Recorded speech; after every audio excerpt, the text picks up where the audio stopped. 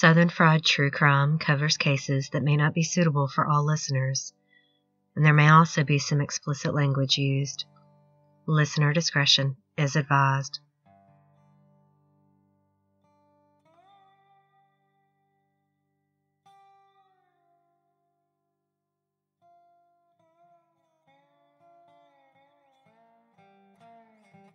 Thanksgiving is supposed to be a time of gathering with family and friends, celebrating your relationships and giving thanks for the many blessings in our lives. But what if you've been cut off from your family and friends? What if all you have is someone who hits you, belittles you, has isolated you from everyone and everything you love? What would that day mean to you? I doubt it would still be a day of celebration. For Ashley Scott, it would be her final day on this earth.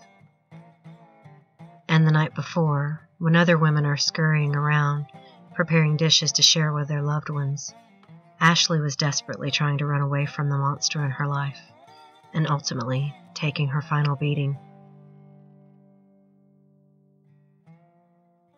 This is the story of Ashley Pittman Scott, beloved teacher, daughter, sister, and friend, whose life slipped away from her while she was lying battered, cold, and alone on her own garage floor.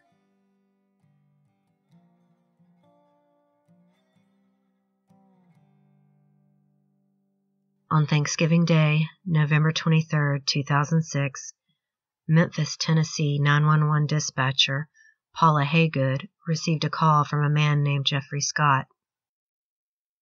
She would later testify that she quickly alerted her supervisor that she had a possible homicide call, not from what Jeffrey Scott was reporting, but from someone else she heard in the background.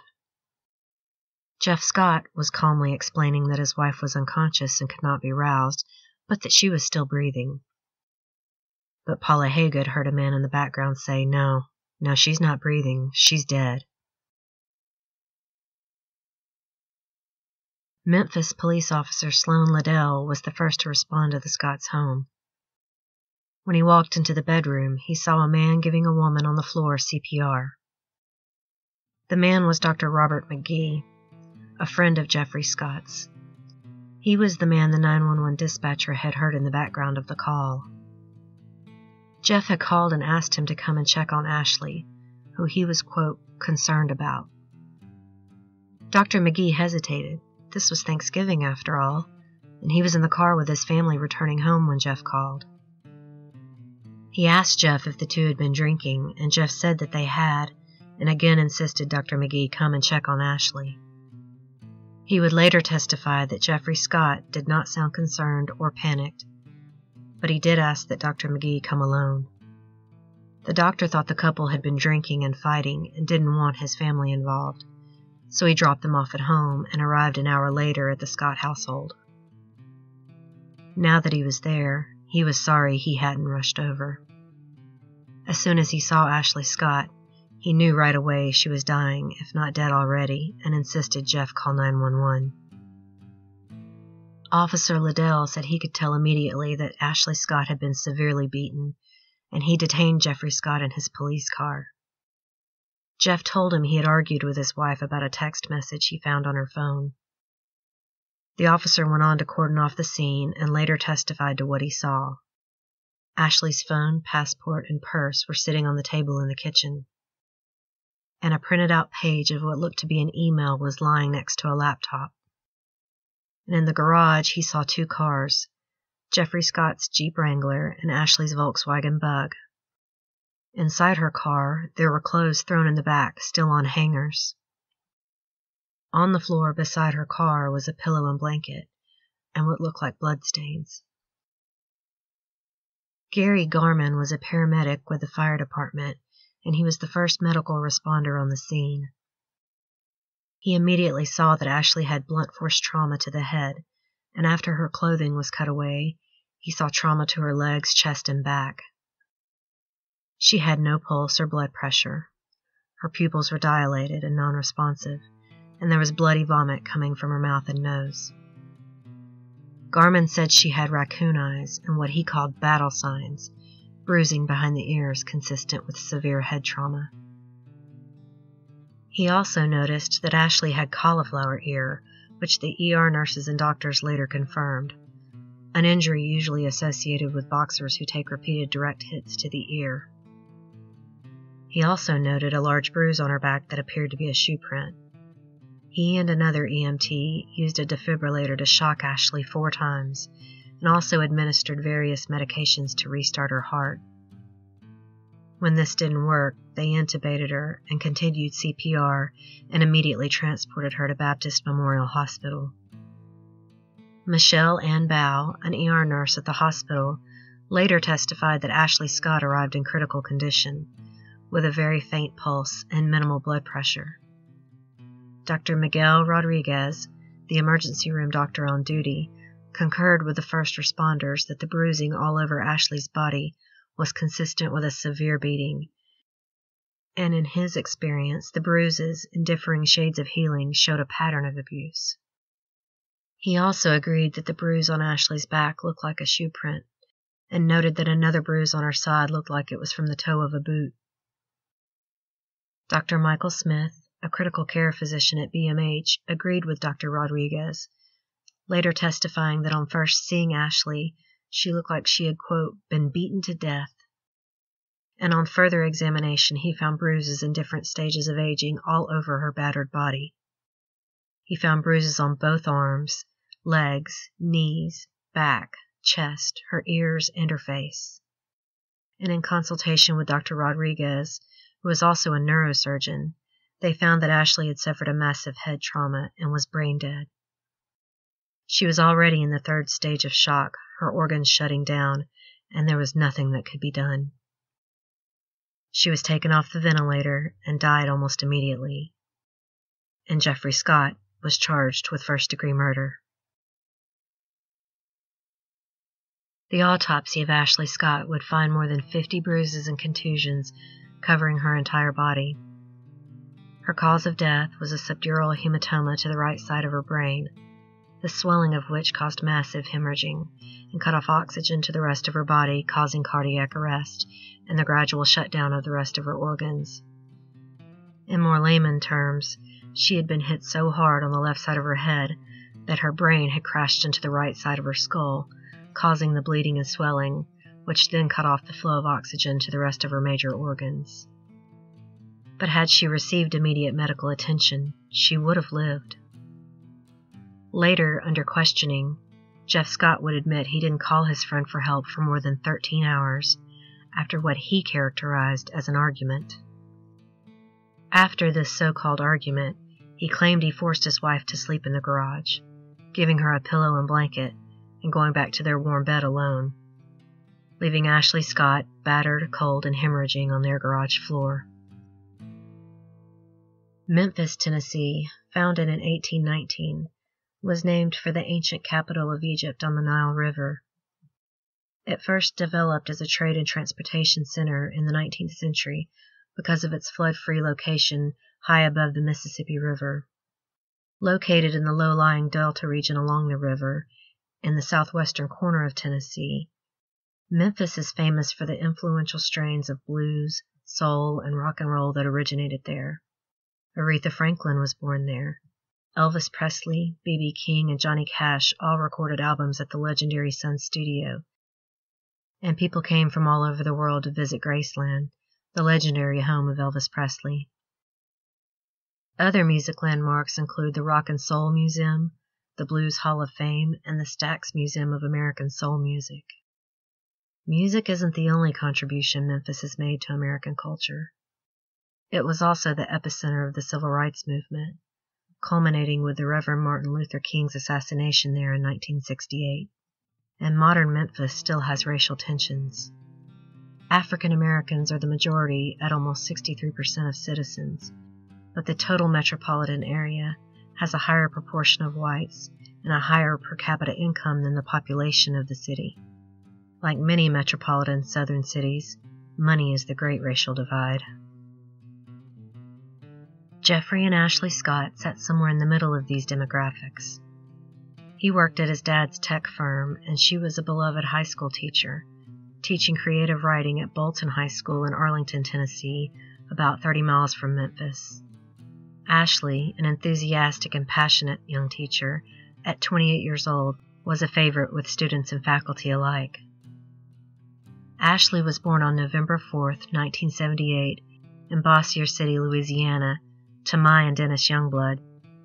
After their divorce, she was adopted by her stepfather, Jimmy Wayne Pittman, when she was still in kindergarten. But despite the divorce of her parents, from all accounts, Ashley had a normal, happy childhood. A vivacious and popular blonde beauty, she graduated from Parkway High School in 1996. Her best friend, Lori Machen, said, "She loved people. She would just instantly make friends with anyone, and she was really, really funny." She met Jeffrey Scott at Washita Baptist University in Arkansas, where she graduated with a teaching degree in the year 2000. From the start, the couple was inseparable. Family and friends didn't really worry at first. They were so in love, and we all know how all-consuming young love can be. But then she moved to Cordova, Tennessee, and married Jeffrey Scott, without inviting her own family to the wedding. By then, friends and family had already become concerned. They didn't like Jeff. Something about his offhand deprecating remarks, the way he had to know where she was at all times. It was beyond controlling. It was obsessive. And he openly disliked her family and disapproved of her friends. Cordova, Tennessee lies east of Memphis, north of Germantown, and the majority of Cordova has been annexed by the city of Memphis. The small town is really more of a neighborhood of Memphis than a suburb. With its many businesses, Galleria Mall, and the Hope Presbyterian megachurch that boasts a weekly attendance of almost 8,000, Cordova is sort of a small-town Memphis. But like Arlington, it's all considered Shelby County and within the Shelby County School District. Ashley Scott got her start teaching in 2003 at Collierville High School, in another suburb of Memphis, as a student teacher to Elizabeth Sissom, who later penned an essay published in Memphis Magazine titled "Drop Dead Gorgeous" about her favorite student. She fondly remembered the first time she met the tanned blonde in flip-flops with a tattooed bracelet around her right ankle.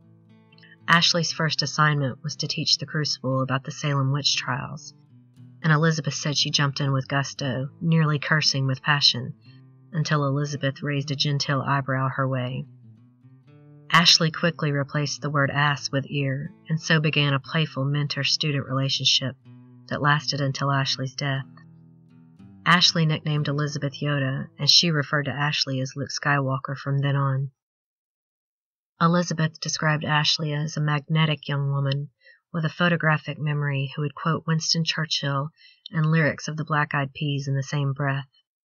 Her students were enthralled with the lovely young woman, and Ashley loved being in the classroom. She said Ashley told her that teaching was the only job she'd ever done well, saying that the classroom was where she felt most like herself, and when she was teaching, she felt like she was doing exactly what she was meant to do. In 2003, when she was student teaching, she was already married to Jeffrey Scott and had cut off ties with her family. The family never explained this much in interviews, insisting there was no riff, but that it was just Ashley's decision, that she had wanted to start a new life and felt it was what she needed to do as an adult. But her sister, Keisha Vakovius, later lamented that everything was good until she met him. He had some sort of control over her mind. Isolating their victim from friends and family is an all-too-common tactic used by domestic abusers. It's often stage one in tearing down the victim's self-esteem. It's harder to convince them they are worthless when they still have a strong support system. Her best friend, Lori Machen, later testified to Jeffrey Scott's controlling behavior at his trial. She and Ashley had been friends since the 5th grade, and she was one of the only people Ashley kept in touch with during her marriage to Jeff Scott. The murder trial of Jeffrey Scott started on January 13, 2009, and lasted for 8 days. On the stand, Lori Machen recalled that in November of 2005, Jeff began calling her himself, complaining about Ashley. He told Lori that Ashley was drinking a lot, falling down and getting hurt and not remembering how the next morning. He told her that Ashley was spending too much time with a friend named Blair Brown, who he considered to be a bad influence. "We will get to Miss Brown in a minute." What is important here is that Jeff seemed to be trying to get in Lori's head that Ashley was not only a heavy drinker, but one that fell a lot, possibly getting bruises that couldn't be explained. He denigrated Ashley's character, said she had multiple affairs, and was hell-bent on portraying himself as the victim, the man who wanted to have children but told Lori with disgust that he no longer wanted Ashley to be the mother of his children. Lori was understandably bewildered by these phone calls and tried calling Ashley repeatedly, but Ashley would never pick up. She told Jeff every time he called that it was really useless.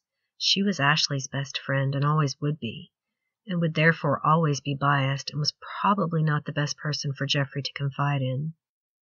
Finally, Jeff called her for the last time and said that the couple was in therapy, and that their therapist told him he should leave Lori out of their problems, and he promised not to contact her again. After that, Ashley began taking her calls again and opening up to her about the state of her marriage. She told her of how Jeff constantly belittled her, telling her that being such a whore made her a terrible role model and not fit for teaching. But she stopped short of telling her old friend of the physical abuse she was suffering. Lori did know that Ashley drank a lot, but she wanted to be her friend and not alienate her. She last saw Ashley in September of 2006, when she came to stay with her so they could go to their high school reunion. She recalled shopping with Ashley, who refused to spend much money, saying that Jeffrey would kill her. She also said that Jeff called Ashley incessantly on this trip, even on their way to the reunion, asking Ashley what she was wearing and making her describe it to him in detail. Lori tried to talk to Ashley about her marriage, but Ashley insisted she was having a good time and didn't want to ruin it by talking about Jeff. This was just 2 months before her death. On the weekend before Thanksgiving, the Memphis International Jazz Festival is held in the South Main Historic Arts District in downtown Memphis. Late Wednesday afternoon of that short school week, as other teachers and women everywhere were preparing for the day of feast, Ashley Scott made a frantic call to her divorce lawyer, Rachel Songstad, a woman she'd been in touch with for more than a year. A woman who saw her, saw what was happening, and tried her best to help. In the end, the only cold comfort she could provide was her respected testimony at Jeffrey Scott's trial. She said a mutual friend had given Ashley her number so that she could refer her to a criminal lawyer for a DUI she'd been charged with. When Ashley found out she was a divorce lawyer, she asked Miss Songstad for advice for a friend who was being abused. She told Ashley that her friend should leave immediately, and of course, she was already suspicious that there was no friend. Ashley was convicted of driving under the influence in August of 2005. She confided in Elizabeth Sissom that she'd been at a bar drinking with Jeffrey, who had suddenly turned on her, said she was acting like a whore, and insisted she go home. So she got up and left, and was pulled over and got the DUI on her way home. Attorney Rachel Songstad saw her again in October of 2005, and Ashley had a knot on the side of her head. She asked Ashley if she was really the friend that she'd been telling her about, and that if she told her as her attorney, their conversation would be protected by attorney-client privilege. Ashley said she didn't have the money to hire her, and Miss Songstad told her $1 would be enough to retain her services right then and there. Ashley gave her 4 quarters and quietly nodded that she was indeed the victim of abuse. Miss Songstad advised her to leave Jeff and gave her several options of what to do. And Ashley told her if she ever tried to leave Jeff, he would kill her. She also told her that he had been hitting her since college. Between this meeting in October of 2005 and Ashley's death just a little over a year later, Rachel Songstad saw and spoke with Ashley on numerous occasions. She often had to meet in person and said Ashley only called her from payphones or business numbers because Jeff constantly checked her cell phone for numbers he didn't know. She once called her from a tanning salon, and Miss Songstad went to meet her there in the parking lot. Ashley had a bandage on her chin and told Songstad that Jeff had knocked her down and then kicked her, causing her to collide with a piece of furniture which busted open her chin. Elizabeth Sissom, Ashley's former teacher and close friend, also testified that she often saw Ashley with black eyes and other bruises. In September of 2006, after Ashley's high school reunion, she met with her at Bolton High School where she taught and Ashley told her the most harrowing story yet. When she got home from her class reunion, Jeff told her he'd had a prostitute in the house, and then proceeded to go through her suitcase, the whole time screaming at her that she dressed like a whore. When Ashley responded with something like, "Well, maybe if I did dress like a whore, you wouldn't be having prostitutes in the house," Jeff knocked her down and held his foot on her throat. When she begged him to stop because she couldn't breathe, he told her he didn't want her to breathe. Elizabeth said Ashley told her he constantly called her names, hit her, and that she was depressed, hurt, and frustrated. She also admitted to her drinking problems, confessing to her friend and mentor that she did not go a day without drinking and usually did not remember going to bed. Still trying to protect her favorite student and friend, she only admitted the part about Ashley's drinking on cross-examination. But she wasn't the only friend they called to report on Ashley's increasingly alarming behavior leading up to the murder. Paul Dooley, a colleague at Bolton High School where Ashley taught, also testified. He was her department chair and described himself also as a mentor and friend. He too knew about the DUI conviction and a lot of Ashley's secrets, so his testimony really added to the mounting evidence of abuse Ashley was suffering in her marriage. He said she began by just complaining about verbal and emotional abuse in the fall of 2005 after her DUI, but soon she couldn't hide how serious things were getting. She was missing too much work and showing up with obvious bruises even though she tried to hide it with heavy makeup. Many of Ashley's students later told reporters the same stories of seeing Ashley in heavy makeup and always wearing long sleeves, even when it was hot out. When makeup wouldn't cover her bruises, she would laugh it off to her young students, saying she had walked into a cabinet or something. Paul Dooley testified that he was growing more and more concerned for Ashley in mid-2006. She called him at 3:15 a.m. one morning in July, crying and saying that she and Jeff had had an awful fight and that he had hit her and strangled her. Like everyone else in her life that she confided in, Paul tried to talk her into leaving, into calling the cops, to do something about how dangerous her marriage was becoming. But she never would. And she'd usually try to minimize the fights when he would bring them up again later. 2 other teachers, as well as Ashley's principal and boss at Bolton High School, were called by the prosecution at Jeffrey Scott's trial, and they told similar stories of seeing Ashley with bruises, long sleeves, and of her change in demeanor in the months leading up to her death. Where Ashley had always been an outgoing and cheerful teacher as well as colleague, she had become withdrawn and melancholy. Any attempts to draw her out were usually met with polite denial. She only confided in a few close friends about her real life. Rachel Songstad was her attorney, but she was also a friend that cared about Ashley, and she gave some of the best and most heartbreaking evidence at the trial.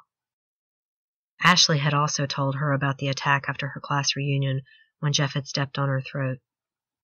The final part of Miss Songstad's testimony is when she told the court that Ashley called her late on the afternoon of November 22nd, the day before her murder, and told her she had the filing fee for the divorce. Miss Songstad told her she was in Nashville and couldn't meet with her right away, but that she should go ahead and get out now. Ashley said she needed to get some things from the house and asked her if she should tell Jeff she was leaving. Miss Songstad strongly advised her not to tell him and to just leave, but Ashley said she felt like she owed an explanation to him and his family about why she was leaving.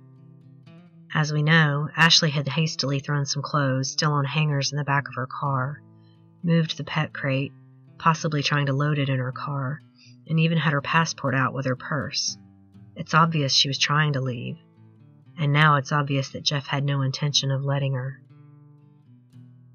But for someone who didn't want to let go of his wife, he also had no trouble cheating on her.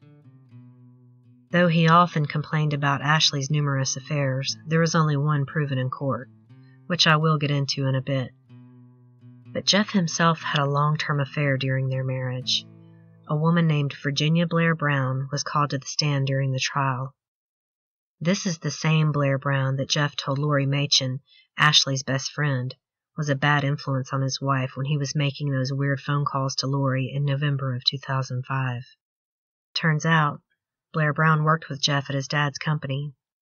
She started there in March of the year 2000, less than a year before Jeff and Ashley were married. She testified that she began a sexual relationship with Jeffrey Scott that was on and off from December of 2002 until the middle of 2005, which would be just a couple of months before Ashley's DUI.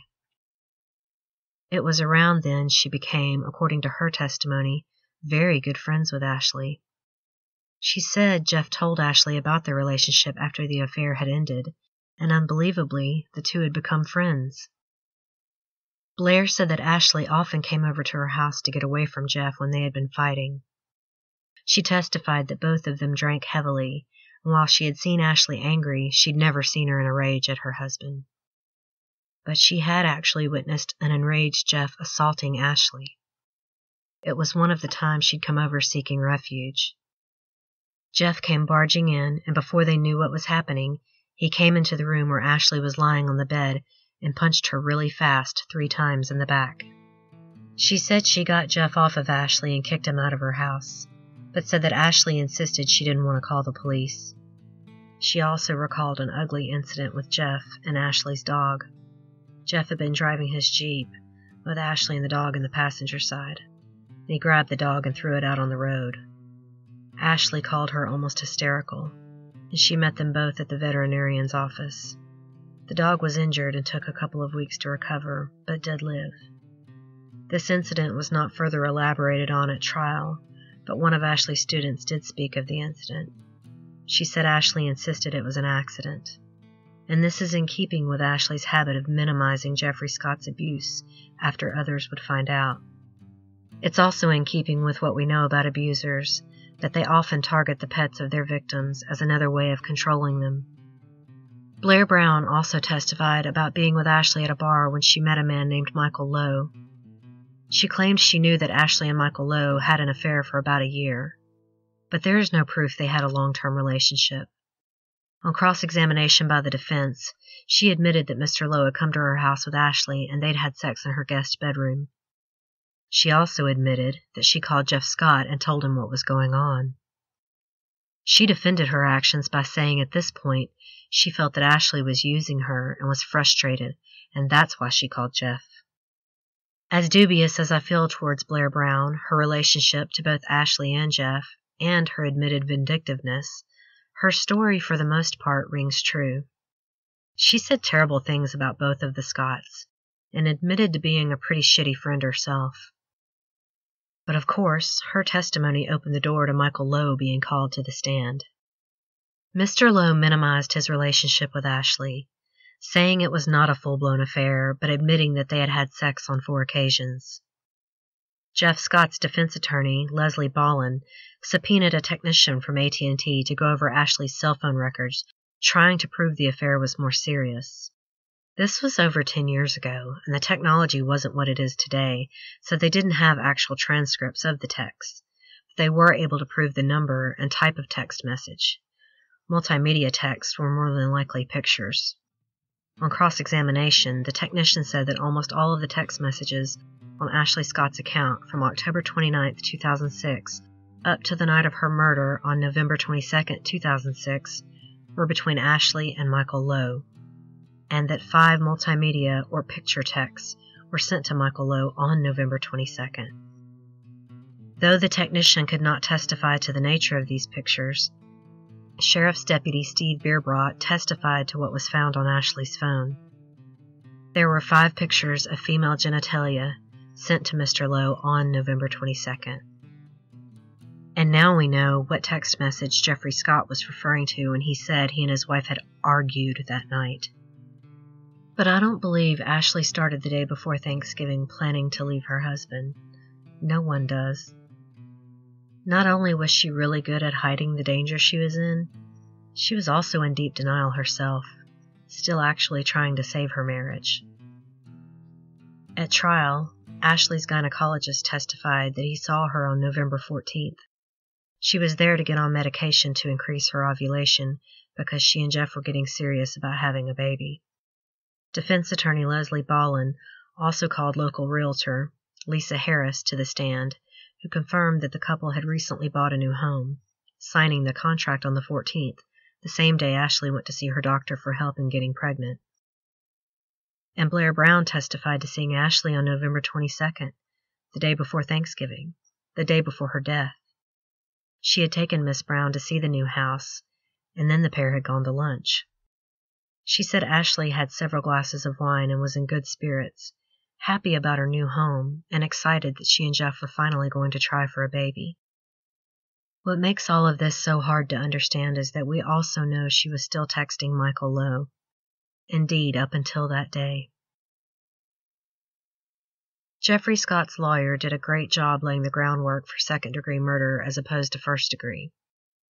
Here we have Jeff Scott, who'd recently bought a new home and was willing to try and have a baby in order to save his marriage, and Ashley Scott, who was still texting the other man. It's easy to paint the picture of the wronged husband who snapped. The prosecutor, Karen Cook, valiantly tried to keep Michael Lowe off the stand. She also tried to keep the printed email I mentioned in the beginning of the episode out of the trial, too. As I mentioned, along with the other evidence photographed after the murder that would indicate Ashley was leaving, there was a printed out email from Ashley's personal account. The email was to her biological father, David Youngblood. In the email, Ashley thanks her father for a check he had sent and talks of the couple's financial troubles. She listed her monthly income and expenses, and the email seemed to be about Ashley's father helping her and teaching her how to budget her money. Only part of the long email was put into evidence, and that part read, "Jeffrey would be mad at me if I asked for money, and I am so pig-headed that I would rather run up a bill than ask him for money. Please don't think less of me. I just need a strict payment regimen, and I refuse to let Jeffrey put me on a budget. But I will let my pops. Love you. Thanks again, me." It's easy to see why the prosecutor tried to keep this out of the trial. Once again, it paints Ashley in a bad light. Not only was she cheating on her husband, but she was irresponsible with their finances and refused to work together with him on a budget. But I see this email differently. Financial control is yet another tactic an abuser uses to maintain dominance over the victim. Ashley would have been scared to ask Jeff for money, and she also would have still been trying to keep the abuse a secret from her family. So she takes the blame in the email she sends to her father, thanking him for the check he sent. She did that a lot, taking the blame, minimizing Jeff's responsibility. It's hard for us to understand how someone could put up with the abuse she did, but maybe she did blame herself. That's not uncommon either. And I believed Michael Lowe's testimony when he refused to characterize the relationship as a full-blown affair. Not only did he seem credible on the stand, the defense proved by insisting on including the cell phone records that this was a recent development in Ashley's life. They may have met earlier in the year as Blair Brown claimed, but they did not have sex until about a month before Ashley's death. I think Ashley was trying to save her marriage, or at least had committed to try and save it to Jeffrey Scott. But she felt conflicted about this decision. Maybe she reached out to Michael Lowe to undermine what she knew in her heart was the wrong decision, to stay in her dangerous marriage. On the same day she was showing off her new house, having lunch with a friend, and gushing about making babies with her husband, she also sent 5 graphic photos of herself to Michael Lowe. This makes no sense unless you consider how scared and confused she must have been. She had just gone on medication to help her get pregnant, and signed a contract on a new house with a man who beat her so severely she often had to wear heavy makeup or miss work altogether due to her injuries. She had to have felt conflicted about these decisions. I'm sure he promised her these new beginnings would change things, but she was still drinking heavily, a sign of self-medication, and reaching out desperately to another man in the 11th hour. She also made a final desperate call to her lawyer, Rachel Songstad, saying she was ready to file for divorce. I think, after lunch with Blair Brown, Ashley came home to her husband, and they began drinking together. Maybe she did come home to ask him for the divorce, but maybe she had changed her mind again. But I think at some point he showed her the printed email he had found by snooping on her laptop. Then he asked her for her phone, or maybe he snatched it away from her. And then the beating began. I think she realized too late that she'd made a mistake. Her shoes were found in 2 different places. Her clothes thrown haphazardly in her car. Her closet, usually kept so neat, was a mess. The dog crate had been moved. I think she was desperately trying to run, and he kept hitting her until she went down in the garage. Jeffrey Scott told police that they had had an argument over a text message that just got out of hand, and that he had made his wife go lay down to sleep in the garage around 1 a.m. He said at around 9 a.m. he went and got her from the garage and put her in front of the fireplace. Then he said around noon he had tried to move her to their bed, but was unable to get her on the bed, so he left her there on the floor. This is where his friend, Dr. Robert McGee, found Ashley almost 6 hours later. McGee testified that her bare feet and hands were a sickly bluish color. And through all of this, Jeffrey Scott insisted he didn't realize she was that injured. Bullshit. He knew. He knew the minute she hit the floor in the garage. He just didn't care. After kicking her a couple more times for good measure, he then just went to bed and left her there. The blunt trauma from his kicks and the shoe print were evident to first responders, the hospital staff, and in the photos from her autopsy. Then, when he woke up, he made a plan. He put the pillow and blanket there later as a cover story. I think he brought her in by the fire to try and warm her up before he called Robert McGee. She was still alive when he brought her in from the garage, though she was probably already brain dead. No amount of defibrillators or shots to the heart would have brought her back if she had been dead long when the paramedics got there after 6 p.m. that night, and they were able to get a faint pulse going. So why else would he wait? If she was dead when he went out there that morning, wouldn't he have put all of this into place then? He waited until she stopped breathing to call Dr. McGee. Robert McGee testified that the call even started out conversationally, like, "How are you doing, buddy? Have a nice Thanksgiving? Yeah, could you come by here and check on Ashley? She's had a bit to drink and won't come to, and I'm a little concerned."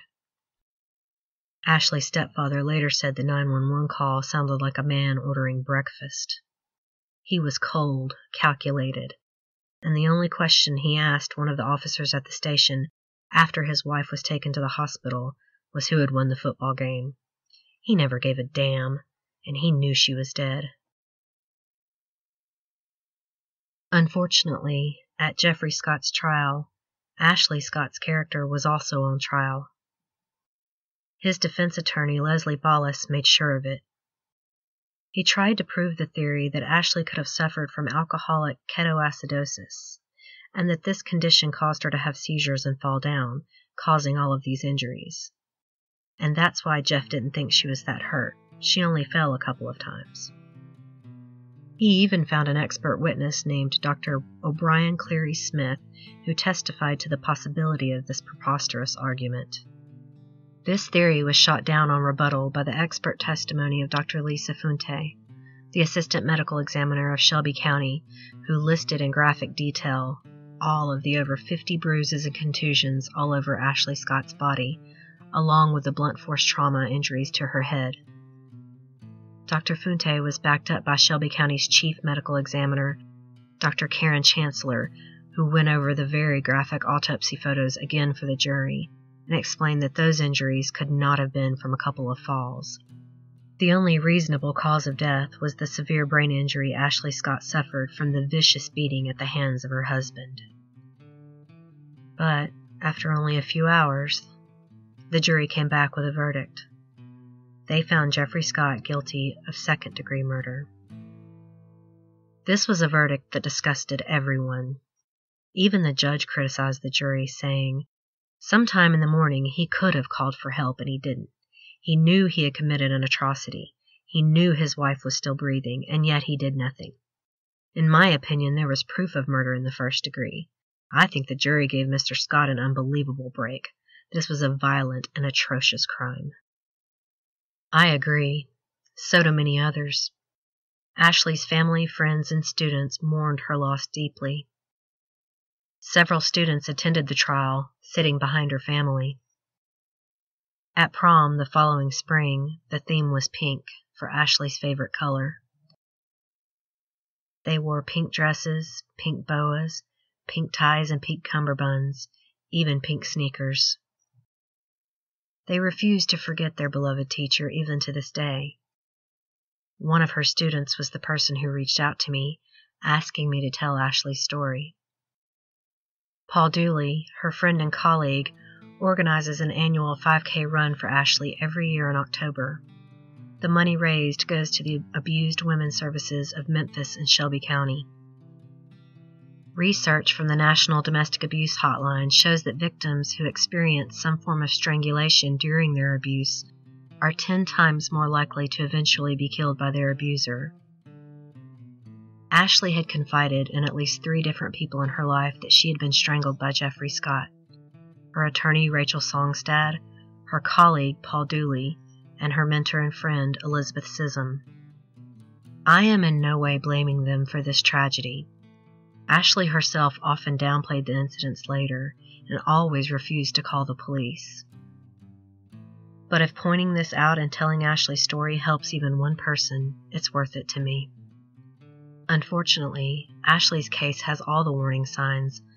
Along with the severe beatings, he controlled the money. He criticized her looks and dictated her wardrobe. He demeaned her, often calling her a whore. He isolated her from her friends and family. He terrorized her by abusing her pet. All of these are classic techniques used by abusers to maintain dominance over their victims. Sometimes it is hard to see these things from the outside looking in, but at the very least, please don't look away.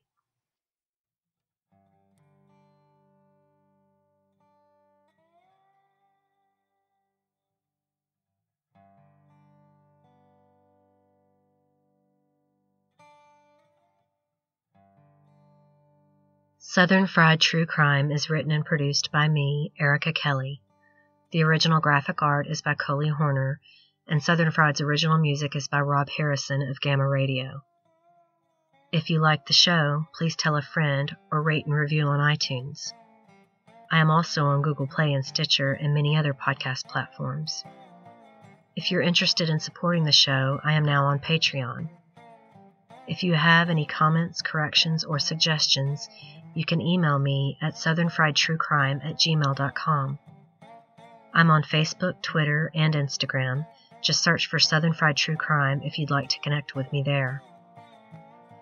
I won't be releasing an episode the week of Thanksgiving, but I wanted to let you all know how thankful I am to have you listening.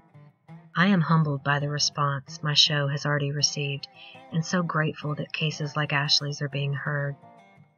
This was actually a listener suggestion, and when she wrote me, she said she knew it was, quote, just another domestic violence case, and that I might not be interested, which only made me want to tell Ashley's story even more. If you or anyone you know are in danger from an abuser, please call 1-800-799-7233, the National Domestic Violence Hotline, for support. I will put this number and other hotlines around the world in my show notes. Thanks so much for listening. Y'all take care.